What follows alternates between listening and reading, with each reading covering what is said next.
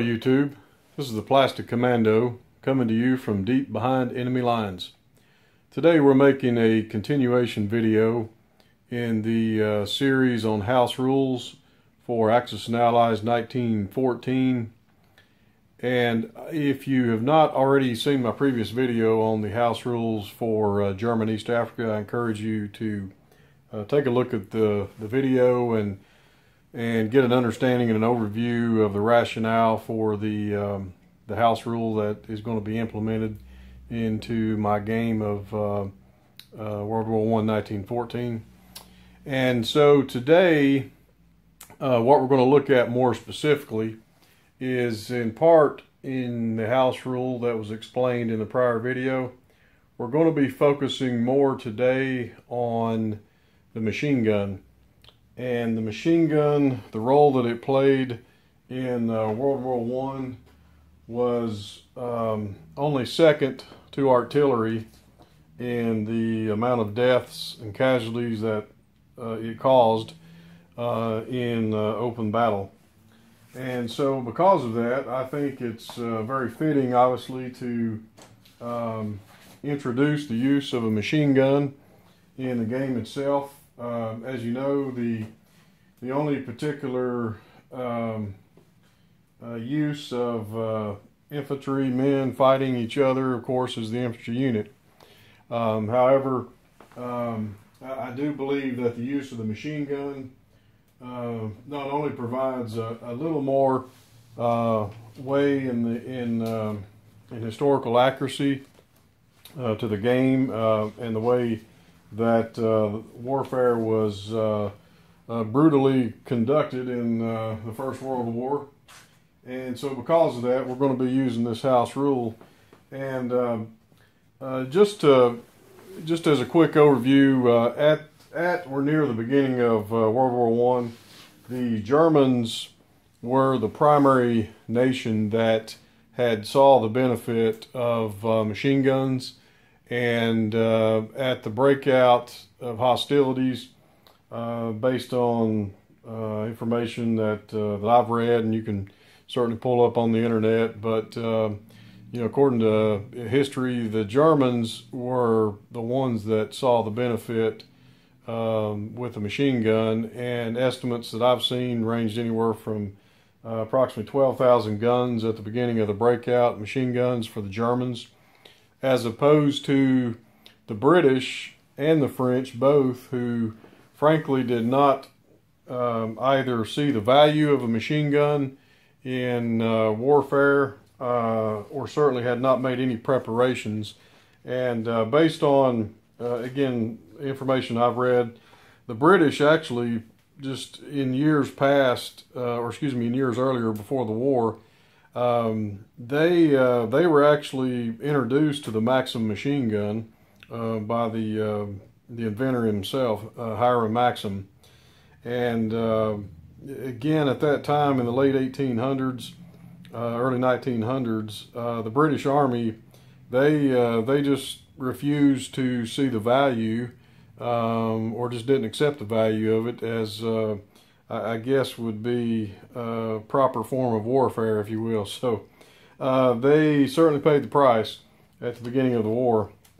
The Russians were really probably second, I guess, in terms of the use of the machine guns. The Maxim machine gun obviously was produced in Russia, and I think only followed with the Austrian-Hungarian Empire that had much fewer machine guns at the beginning of the war, but certainly they did recognize the value of it early on. So I think obviously Germany and Austria-Hungary were the two primary, and Russia as well, were the three nations, I should say, two for the Central and one for the Entente, that really saw the value of machine guns. And of course the British and the French, as well as other nations, were just far behind the curve, if you will, on the learning curve. So what we're going to do, I'm going to go through a few scenarios of the use of the machine gun, and we will demonstrate not only with the machine gun itself, but implementing it within the house rule for German East Africa. So I'm going to run through a few moves as it would typically play out with the order of play in Africa, as well as the potential for, say, United Kingdom to bring over reinforcements from India, from naval warships, as well as the potential for France to perhaps get involved in Africa, but at least make some moves that would simulate actual gameplay. So we're going to go ahead and go through a few of these, and I'm going to readjust the camera. So we're going to take a very quick pause here, and we'll be right back.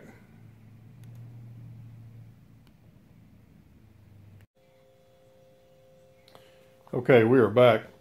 What I'd like to do first is just kind of go over the general guidelines for the house rule in my game and with the use of the machine gun. The machine gun will be represented by the acrylic marker, which you've of course already seen and obviously detailed more in the previous video, which is available through Historical Board Gaming. And the marker itself will be paired up with an infantry unit. So in other words, rather than just place a marker down on the game board in a territory and say, well, that's an infantry unit, an actual infantry unit will have to accompany that machine gun marker. And the purpose for that is during movements and the heat of play, if an infantry unit gets moved out, then all of a sudden we try to figure out, okay, who belonged to the machine gun unit. Then it would just be easier if an actual unit was paired up with that gun, and also it actually looks better. It looks more in touch with the game itself. So for purposes of use of a machine gun marker, I'm actually pairing it up with an actual infantry unit. So the machine gun is a defensive weapon only, to be used against enemy infantry. The machine gun has no abilities to attack a tank, attack aircraft, obviously naval ships. It's a defensive unit against infantry on land combat. However, though, having said that, if, for example, during an attack, if the opposing side, though, does have a tank, the attacking tank rule will apply for absorbing a hit. So, for example, if let's just say some hits are made with the machine gun, one infantry, one tank is on the game board, and 2 hits are made, then the tank would certainly absorb one of those hits. So to kind of take you through how the marker itself is going to work, again, it's going to be paired with an infantry unit at the time of purchase. The machine gun marker and unit is able to move in the same manner as an infantry unit on the battlefield map, including by transport, ship, as well as rail. And of course, we're not going to get into the use of railway at this point in time, but that is a rule which I'm working on at this time. And then unlocking the normal order of play for land combat, where the attacking units fire first, the defending units secondly fire, and then the casualties are removed. The use of a machine gun unit will fire first. And if a hit is scored, then an attacking enemy infantry casualty or casualties must then roll a 6D, one dice, a 6-sided dice. And that's going to determine whether or not that particular infantry unit attacking is going to be able to make that attack or not. In other words, are they going to be able to continue to attack, or are they going to get mowed down? So the way this will work is, following a successful defense by the machine gun unit that hits on a 4 or less, up to 2 attacking any enemy infantry units are going to be selected as casualties. And what this represents is, the reason there's 2 enemy infantry units, up to, if you're only attacking 1 infantry, obviously 1 infantry is going to be chosen. If you're attacking, let's say, with 4 infantry, and you've got 1 machine gun, as we do certainly in German East Africa, then at least up to 2 casualties could be hit if the machine gun rolls a 4 or less.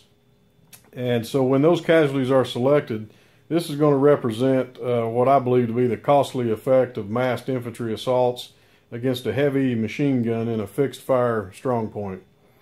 And so thus the more than one casualty. The attacking enemy casualty is then going to be required to roll a 6-sided dice. A roll of 5 or less, an attacking enemy infantry casualty is cut down by, again, just a hell of bullets across the battlefield. There's no chance for survival at that point in time.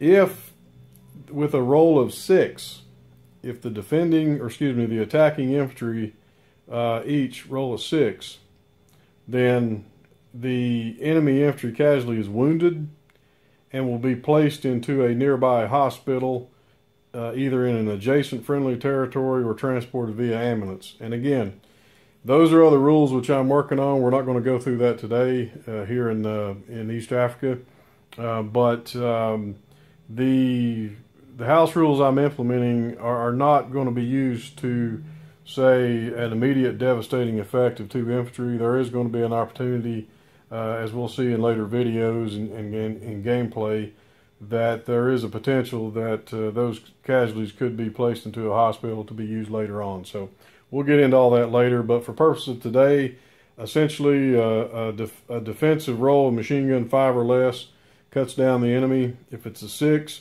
they're wounded and they have to be evacuated out of that territory. And so we'll go ahead and get started, and I'm going to actually come on around to the other side. Zoom in here just a tad bit. As we, actually what I'll do, I'm going to go ahead and make the moves that I would normally make with the order of play. Obviously, in order of play, Germany goes first before France and Britain. And so this will be considered to be the first round of play for Germany, as it involves Africa. And so what we're going to do in the order of play, I'm not going to go through the purchase of units. Again, this is a simulation only, but I will make movement. So for Germany's first round movement, I'm going to move a unit from Togoland over to Nigeria, and then we're going to take over Nigeria from the British. That'll be a +1 for Germany on the income chart, and then obviously Britain will go down. And I'm getting a marker. Apologize if I'm off camera and maybe the voice is not picking up, but we're going to go ahead and put a marker, control marker in Nigeria. And then the Schutztruppe unit here in Cameroon, we're actually going to go over, we're going to make a move into Belgian Congo. And again, that will be an increase in the income chart for Germany. And so there's no units that will be activated here from Belgium. This is a colonial territory, and based on the the out-of-box rules, being a colonial power, there's no standing army, if you will, I guess, that'll be activated. So this Schutztruppe unit will move from Cameroon into Belgian Congo. Now the units in Southwest Africa, which is one Schutztruppe German unit and one artillery, we're going to leave those in place. And actually the units in German East Africa, we're going to leave those in place. So they're not going to be making a move on the first round.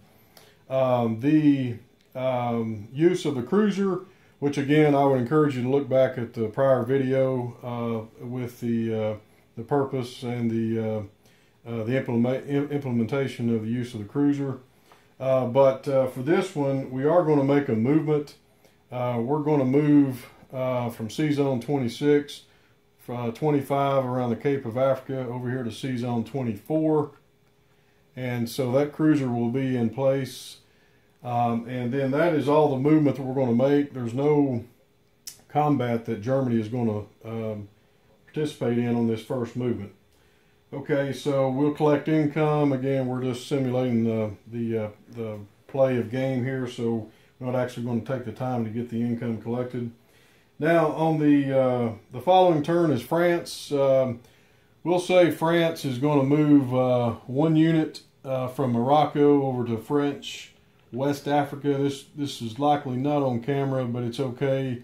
I mean, we're just moving the one unit from Morocco to French West Africa, and that'll be all France ends up doing in their turn for Africa. Then the British Empire is going to be next. So what's going to happen in this particular move for the British? The British will pick up units in India, and as you know, with the opening round, India starts out with 6 infantry, 2 artillery. So there's 1 transport ship, and a battleship, and a cruiser in Sea Zone 29. And so what we're going to do is we're going to bring 2 infantry over from India on a transport ship.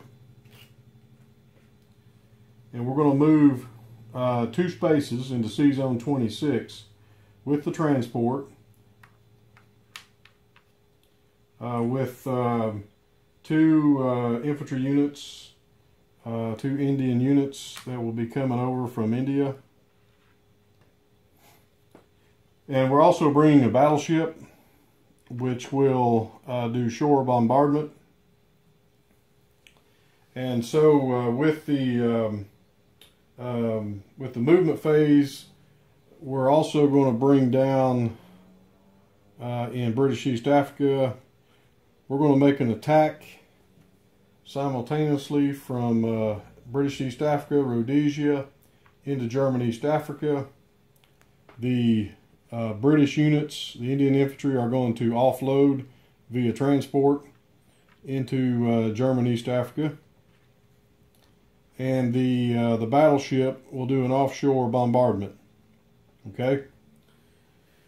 And the units in Egypt are going to remain where they are because of fear of the Ottomans moving south into Transjordan and perhaps wanting to come into Egypt. But the unit in Anglo-Egyptian Sudan will move into British East Africa just as a reserve unit. Obviously will not take place in this battle in East Africa. So what we're going to be attacking with are 4 infantry from the British Empire, and we're going to be defending in this territory with 2 infantry units and 1 German Schutztruppe machine gun unit. So what I like to do is we're going to go ahead and roll, and we're going to go ahead and make the conduct combat moves. Now, unlike with the artillery rule, where shore bombardment, an artillery before the assault, amphibious assault occurs, defending artillery can fire upon those hitting the beach, if you will. The machine gun unit does not have that ability. In essence, the units will get on the beach, and we're going to assume that they're moving into a coastal area and then coming in range to an actual machine gun. So the machine gun unit against an amphibious assault will be different than the artillery rule from the out-of-box rules. So what we're going to do is we're going to go ahead and do the shore bombardment. And of course, with the battle chart here, we're going to put, we got 1 roll here for battleship shore bombardment, and we'll go ahead and make that roll. It's a 4 or less. And we got a 1. So we've made a hit, and we're going to go ahead and take 1 casualty from German East Africa. And we're going to go ahead and put him to the side at this moment in time. Okay, now that the shore bombardment is complete, we've went ahead and moved the defending infantry unit that was hit into the defending unit battle board. It'll be a casualty. It will get an opportunity to fire back. Now we've got the 4 British units that are attacking. However, before the attacker completes his rolls, we do have the machine gun marker unit, which will now roll for the 2 units, and we're going to roll a 4 or less for the machine gun unit defending. and we got a 4. So with that hit, if you will, from the defending machine gun unit, it will take up to 2 casualties. So for purposes of this, we're going to assume that the unlucky partners, or parties I should say, are the Indian infantry that just got off the boat, and both of those are casualties. So we're gonna kind of bring them off to the side right now, and again, per the house rule, with the use of the machine gun, the 2 British, the Indian infantry, are now going to have to make a roll, and we're going to have to roll a 6D.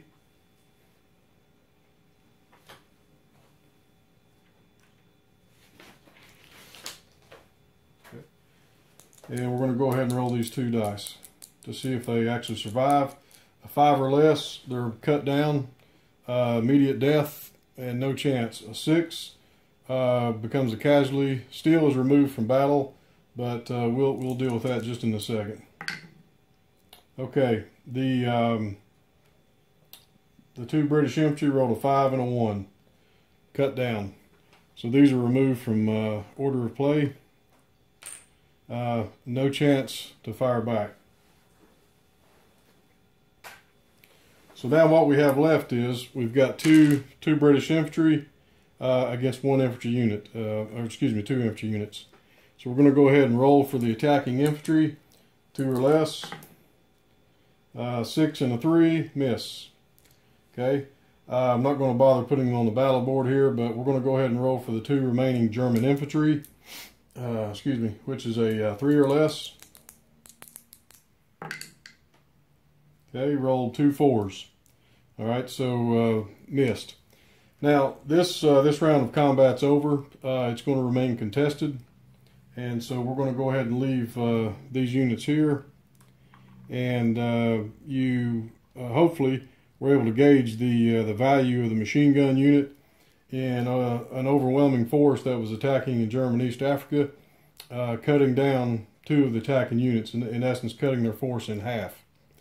Okay, so we're going to go ahead and this battle is going to conclude. It's going to still remain contested though, and then we're going to walk through a few other steps. All right, it's Germany's turn again. This would be considered round 2. Obviously, we're not going to go through purchase units because none of that would apply to Africa anyway. So what the Germans will do on this second move, the unit that had previously taken over Belgian Congo is actually going to move into East Africa, bolstering the force of Major General Paul von Lettow-Vorbeck. And so now the British have a larger force to contend with, again with a powerful defensive machine gun unit. And the 2 submarines that German submarines that start off in Sea Zone 7, for purposes of this video, we're going to assume that they remained in play, and they have now made their way down 2 sea zones to Sea Zone 22. And we'll see if we can perhaps adjust the camera here a bit. There we go. Sea Zone 22. And so what we're going to do with the German cruiser, the Königsberg, we're going to move from Sea Zone 24. We're going to move 2 spaces. And we are going to consolidate the German cruiser with those 2 submarines. We're moving for purposes of fleeing the British battleship that had remained in Sea Zone 26. It was likely that the ship, if we hadn't moved the German cruiser, the British battleship could then have moved 2 spaces and engaged the cruiser, and likely would have been a positive result for the British. So we have moved the cruiser, and now we have a formidable force with 2 submarines and a cruiser that are in play against French units that, if the French decide to move their battleship and a cruiser down, then at least we've got a fighting chance. And of course, if the British choose to pursue with the British battleship and come on around the Horn of Africa, what we're doing, and again, for one of the purposes of the house rule is to tie up much needed British forces as well as French units that otherwise could be engaged in Europe, mainland, the Middle East. And so if we can entice the British player to then follow us, chase us, and then perhaps have the French engage us over in West Africa near Morocco, then all the better. Even if we lose this force, we have engaged enemy warships and taken them out of play, and hopefully changing up the strategy for perhaps Austro-Hungarian naval ships that are actually in the Mediterranean, and that can be utilized for later battle. So again, we've made that movement of ships, and those are safe for the time being. Okay, so what we're going to do to complete the movement phase for Germany in round 2, we are going to go ahead and engage the units in Southwest Africa. We're going to move our units into South Africa and see what damage we can get done. Hopefully we can prevail. And so we've got one attacking infantry unit, we've got one attacking artillery. However, infantry with artillery support will be a 3 or less. And so we're going to be, the British will be defending on this round with defending artillery, and then of course defending infantry unit. So as attackers, we're going to roll 2, 3 or less. We got a 5 and a 3, so we scored 1 hit. And now the defenders roll 2, 3 or less, and they also got a 5 and a 3. So 1 for 1. Obviously, each of us are going to have to remove the artillery, given that we have to leave an infantry unit in the game space. So the Union of South Africa will be contested after this round of combat. And with East Africa, we are also going to go ahead and engage the enemy British that still have this territory contested. Okay, just to continue the round 2 for Germany in Africa, we went ahead and we moved the German Schutztruppe unit that was in Nigeria over here to Cameroon, and we're going to go ahead and engage the British infantry that remains in the contested territory of German East Africa. Now, we're only going to be able to attack the British units with our 2 infantry. Again, the machine gun unit is for defense only and cannot participate in the attack itself. So in the event if we should lose our infantry during this attack, the territory is still going to remain contested because we've got a defensive position machine gun unit that will remain in the territory. Then it'll be up to the British if they then want to proceed to attack the machine gun unit. So for now, let's go ahead. We're going to take a chance. We're only attacking at 2 or less versus defending infantry that are at 3 or less. So let's plan on some lucky dice here. And we got a 3, we got a 1. So we got 1 hit there. And the Brits defending at 3 or less. Wow, 2 2s. That was a big gamble. Big gamble right there. So, okay, we take off 1 British infantry and 2 German infantry. And again, this territory is going to remain contested because of the German machine gun unit. Okay, it may have been a bit of a gamble, but in order to, I think, to advance successfully as Germany in Africa, you've got to start taking a few chances while at the same time trying to establish a solid defensive position.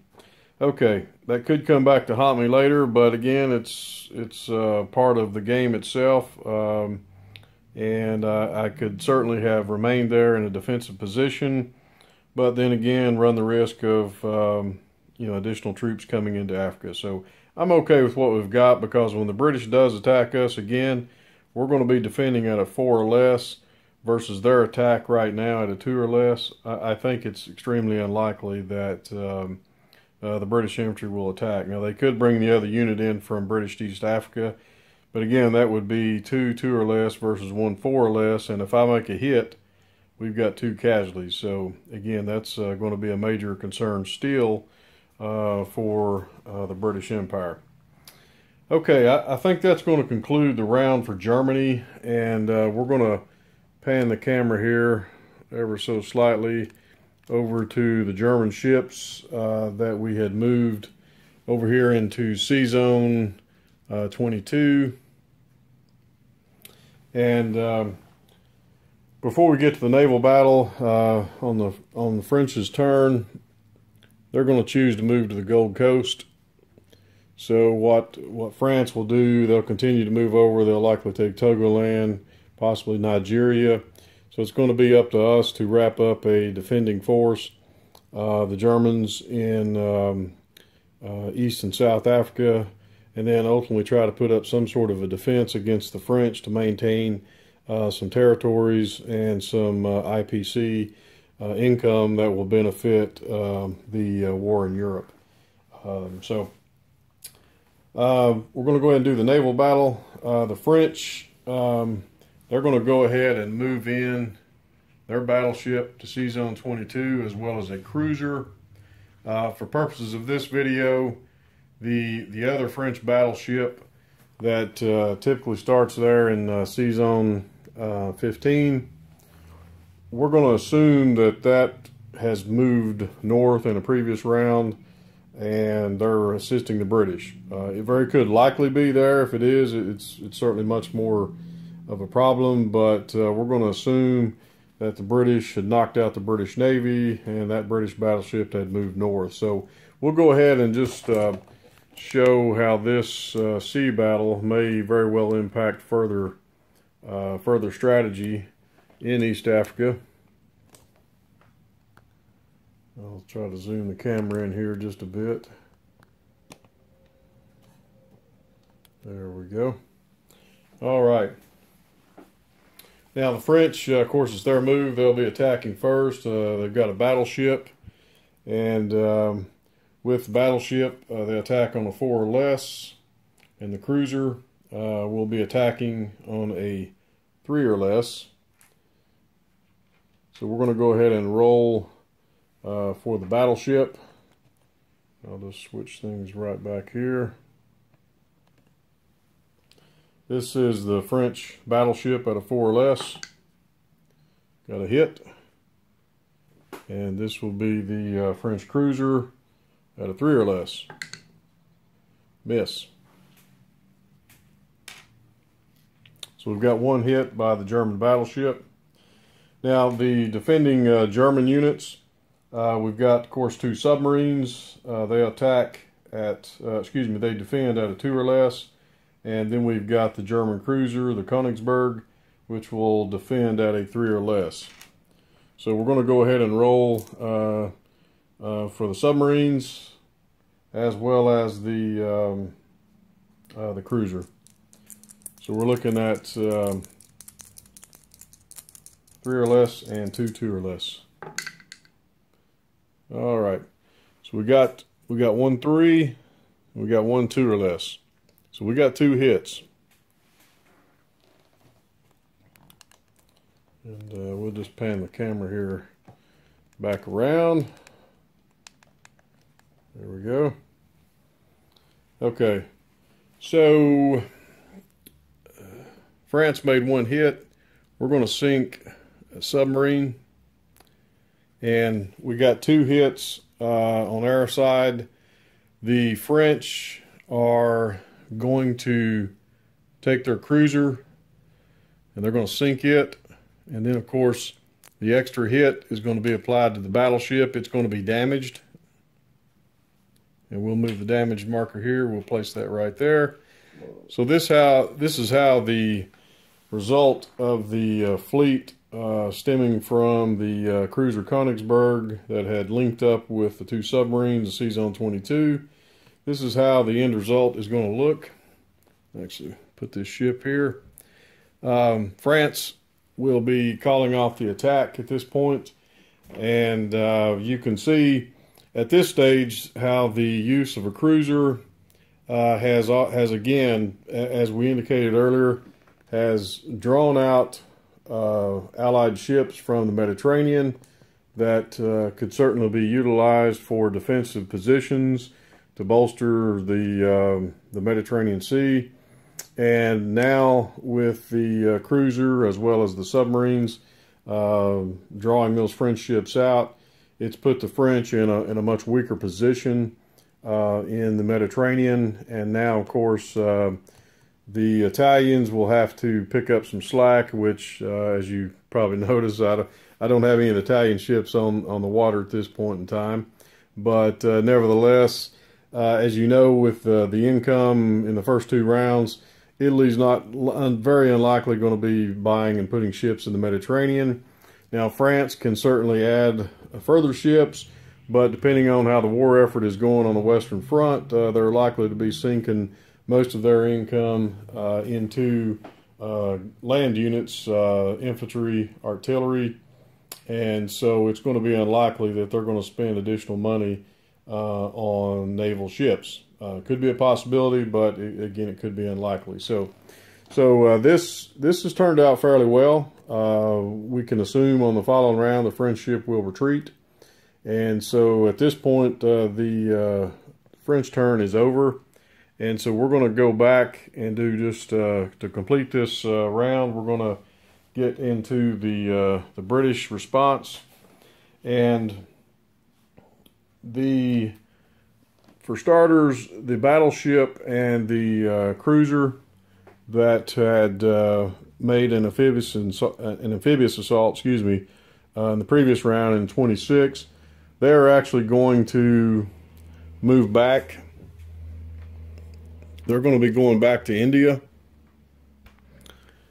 with the idea of linking back up with Indian proper, and perhaps either getting some troops to come back to Africa, and if so, in doing that, they're going to weaken the number of troops on land that would ordinarily move from India across Persia and into Mesopotamia to perhaps again take on the Ottomans.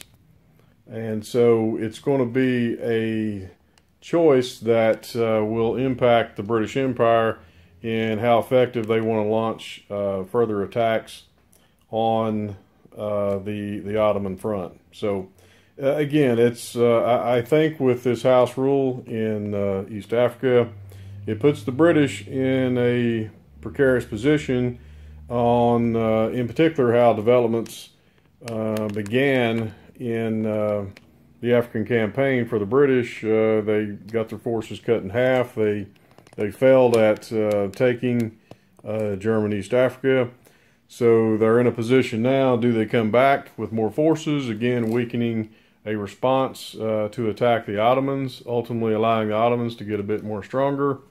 So it's a decision that the British player will certainly have to make.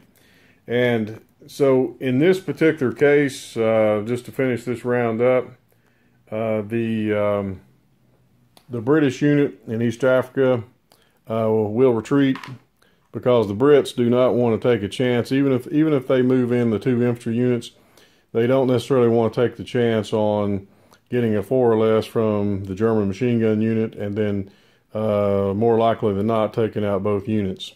Again, that would extremely weaken the British position. So they are going to remain in British East Africa. The Egyptian force that remains, the British, they are unlikely to move south.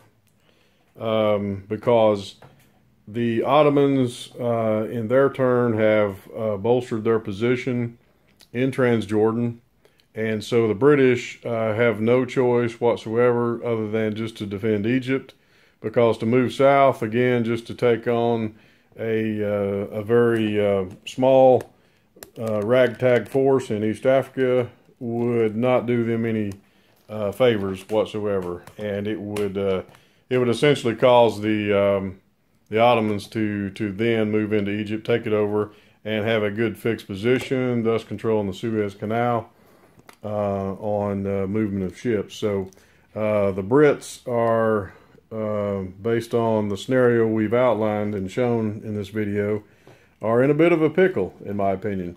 Again, they're going to have to make a choice on whether or not to attack the Ottomans, and in doing so, it's going to give the Germans a free hand, because there will be virtually no resupply of British infantry and units in East Africa. With the further rounds that will take place, we're going to go ahead and end this video. I think you all have got a fairly good understanding, perhaps, of how the House Rule has impacted the war effort in what is otherwise and has been just a boring campaign in this game, based on out-of-box rules for East Africa. So at this stage, the likely scenario would be that Germany will take over a few more territories. It's very likely they'll take out South Africa. Germany will conquer South Africa. That'll add one IPC. They can certainly take over Portuguese East Africa. That'll be another IPC, Rhodesia, Angola. And then with East Africa, likely keep a solid defensive area that could potentially keep out the French, and then again add just a few more IPCs to the German economy, which inevitably will help out the forces that are heavily engaged in mainland Europe and on the Eastern Front. So I think this is going to bring an end to this video. I appreciate those that have tuned in. Again, I have unfortunately made a rather long video, and I guess the last thing I would say is, which you may have noted, and I just did not put the units on, we've got, throughout this setup, of course, we've got, the Italian infantry. It's very unlikely the Italians will send any sort of reinforcement.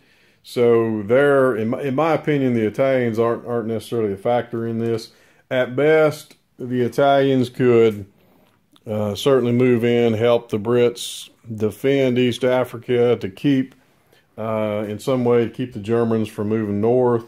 But again, I think the role with this House Rule and the likely scenario, if it does work out for Germany, is to, again, to keep a good defensive position in East and South Africa, protect several IPCs that otherwise Germany would lose just based on out-of-box rules. So, again, I appreciate you guys tuning in. I welcome any feedback on the use of the machine gun. We certainly went through a few scenarios that extended beyond the use of a machine gun, but I think the main point that I was trying to make, certainly with this House Rule, is the machine gun itself started off, and it really crippled the British attack upon East Africa, and it set them back. Again, the machine gun in a defensive position cut down 50% of their attack force. So in that instance, it worked out fantastic for Germany. And so I think that's going to show you the power of the defensive unit of a machine gun. And I'll be making further videos that'll demonstrate more effectively use of machine gun. Obviously, I'll be putting up a few more videos in the future about some additional House Rules, ultimately culminating rather in a full-fledged game that I'll try to go through with all the House Rules that I've got at this point. And so stay tuned, and we will We'll be back in touch with a few more videos. I appreciate you guys tuning in. This is the Plastic Commando. Over and out.